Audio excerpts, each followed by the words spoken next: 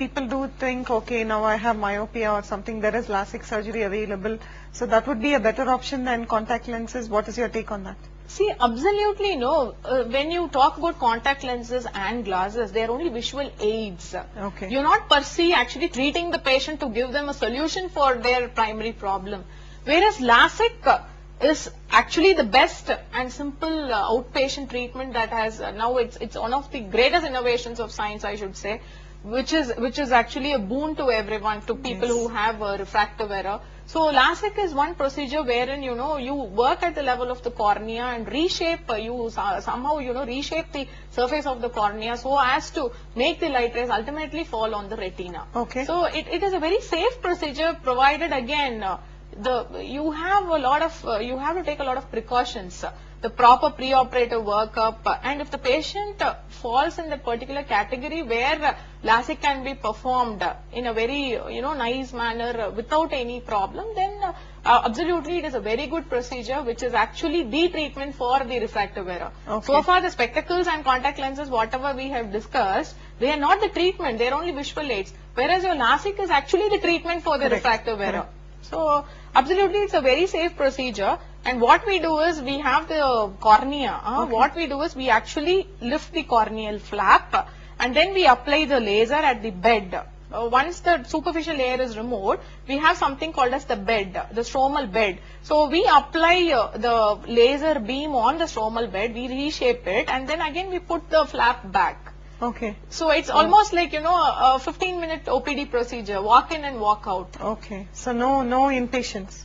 No, absolutely you don't require any, admission for it. It's absolutely an outpatient procedure. Now, what is the age criteria for this, doctor? Yeah, age criteria, see, we have to understand the eyeball growth, the eyeball starts growing, and we assume that the change of refraction or the change of refractive error gets stabilized by the age of 18 years. Even otherwise, see, as far as the eyeball growth is concerned, overall we generalize it at 18 years. Okay. But strongly, depending on the individual, sometimes the power may keep fluctuating even till the age of 20 or 21.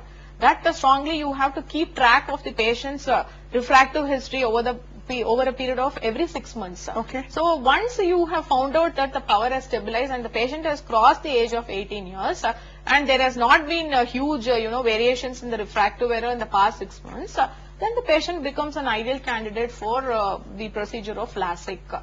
It works well best between the ages of 18 to 21, I should say. LASIK per se, you have to understand that it corrects only predominantly whatever we do corrects only the distant vision. Myopia. Myopia or hyperopia. See, we have some amount of dioptric, the spectrum, where it works best, we say, between -1 to -10 diopters as far as myopia is concerned. Hyperopia, say 1 to 8. Astigmatism, again till 8 diopters of cylinder. So, but beyond that, if you have to do LASIK, you have to take precautions and go about the LASIK procedure. And do they do it on the same, both eyes on the same? Both eyes is done at the same sitting. It's an absolutely safe procedure. We are not actually going into the in-depth of the eye. It is only a surface procedure. Surface ablation we do on the cornea. So it is best done, both the eyes we do at the same sitting. Okay.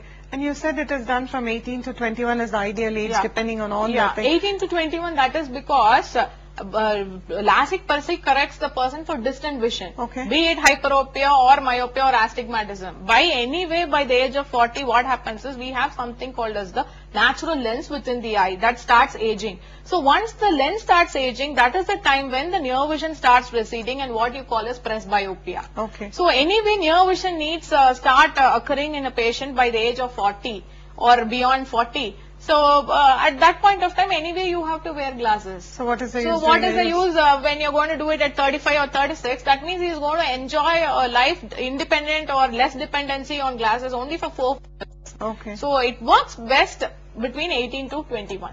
Okay. So that they do not need to be dependent on the glasses. Yeah, exactly. And you have to understand one more thing.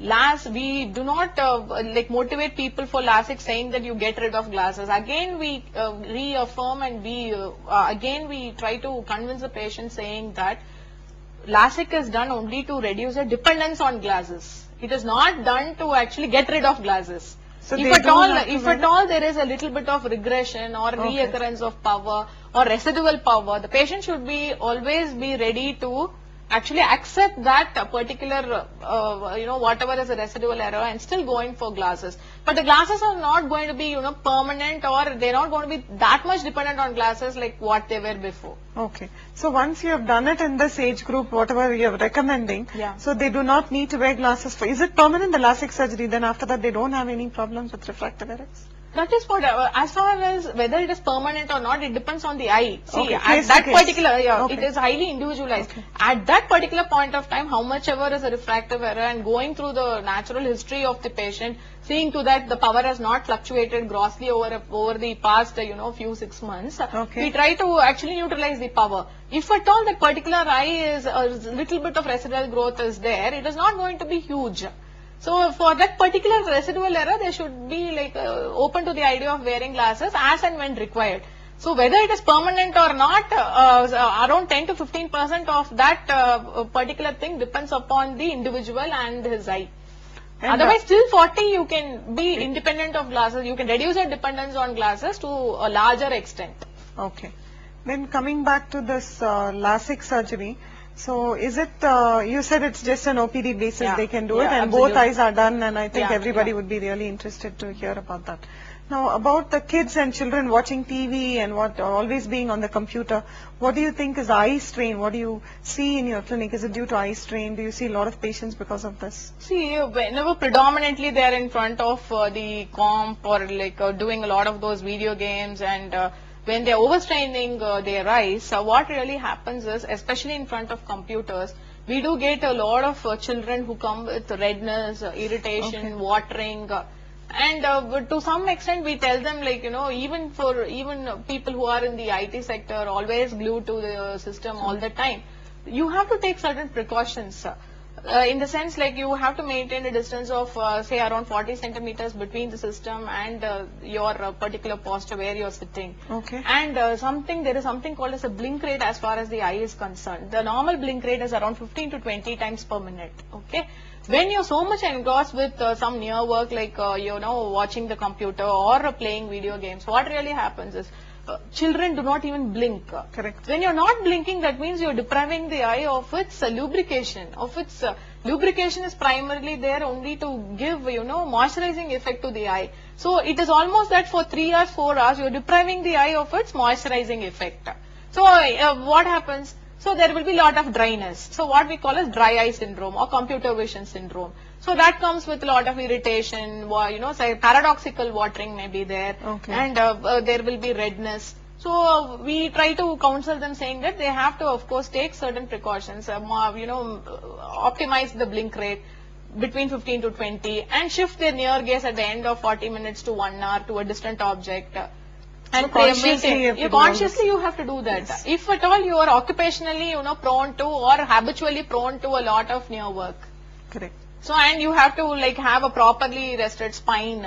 Ergonomically modified chairs help you in that. So like that, if you take precautions, then obviously that will not be an issue. Many people do moisturize their eye through artificial eye drops and other things. Is it? If you're going to habitually getting addicted to such medications per se, I would say it is not advisable unless and until you have been diagnosed of a particular disorder which is to do with the tear film or dry eyes, and if the practitioner has actually asked you to put for such medications, absolutely no contraindications. Per se, self-treatment and self-medication is not advisable. Especially for a sensitive organ like That's this. right, because all the medications, Yeah. all the medications come with some amount of preservative in them. Okay. Yeah, all medications come with some amount of preservative in them. So unless and until it is warranted, it is better that we avoid getting into such situations where we get habituated to such medications.